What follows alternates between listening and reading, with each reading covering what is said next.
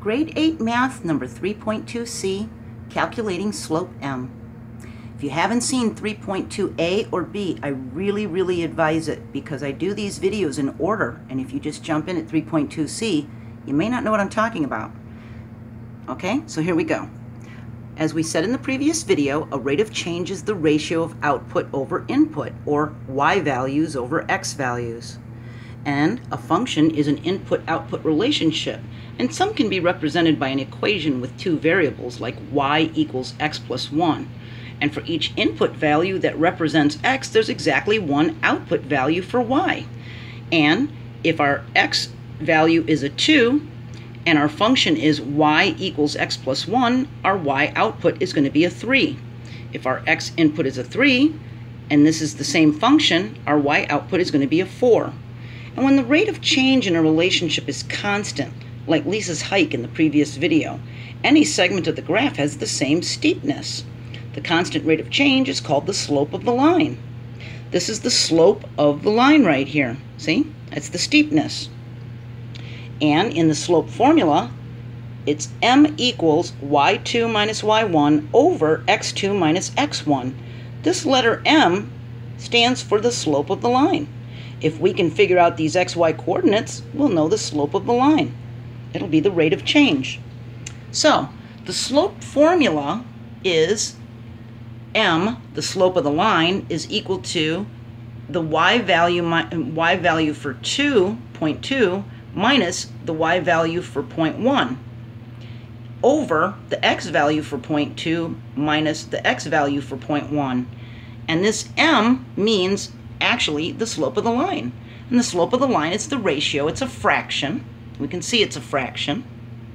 And it's the change in y values, the rise, for a segment of the graph to the corresponding change in the x values, the run. So the y is the rise and the x is the run. And you're going to hear rise over run, and now you're going to know what it means. So we can find m, that slope of a line, by choosing 2 points on the line. So we do. We choose 2 points. I chose this one for 0.1 and this one for 0.2, okay?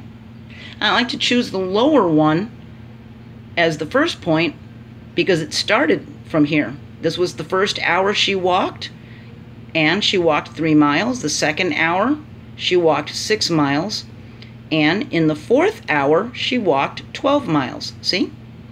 So, we found 0.1 and 0.2.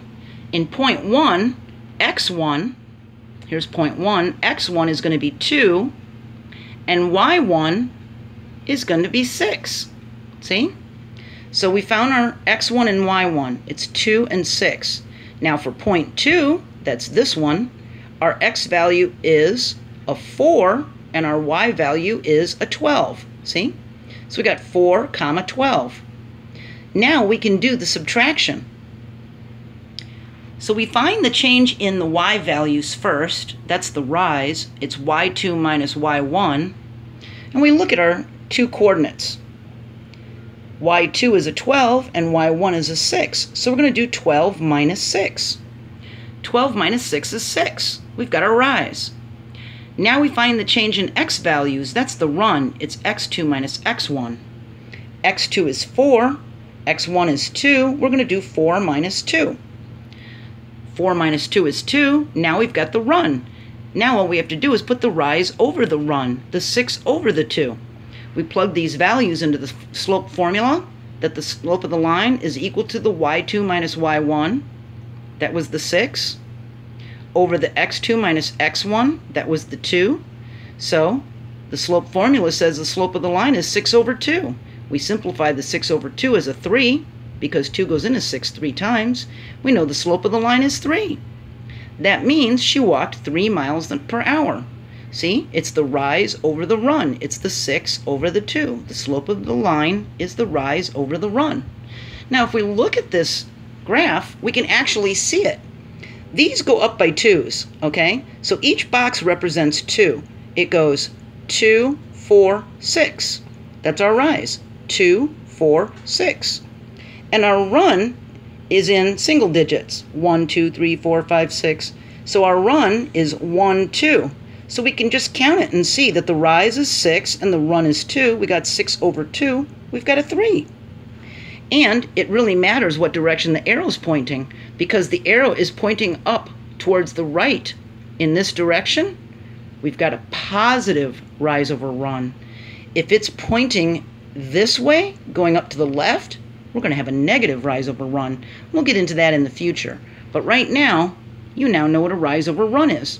So remember, the graph of a proportional relationship is a straight line through the origin. See, the origin's right here. And from our graph, we can say the relationship between Lisa's time and distance is a proportional relationship.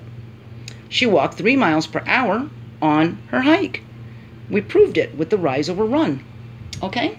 So now you know how to calculate a slope M. If you have any trouble with this, just let me know on Twitter. And you can send me a message, and I'll be glad to post this or any other whiteboard that you need as a study guide. Because you know you can print these and you can save them into a file. And don't forget to hit the like button if I'm helpful. And I'll see you next video. We can do this. You'll be fine. Bye.